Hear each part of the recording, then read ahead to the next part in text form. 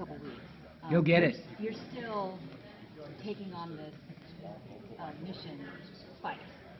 Well, why is it so important? So here's the thing. Our story is a story that we've been talking about for 4 years. I mean, Rhett, when he was he was really sick.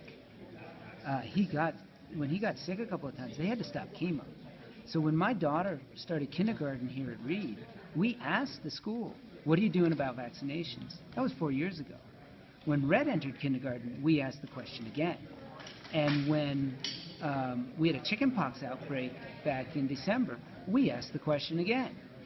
And the school has worked with us so hard. They've been so good to us. They've promised us that the kids would, in his class would all be immunized. The same with my daughter when she was in second grade and they were in the same school.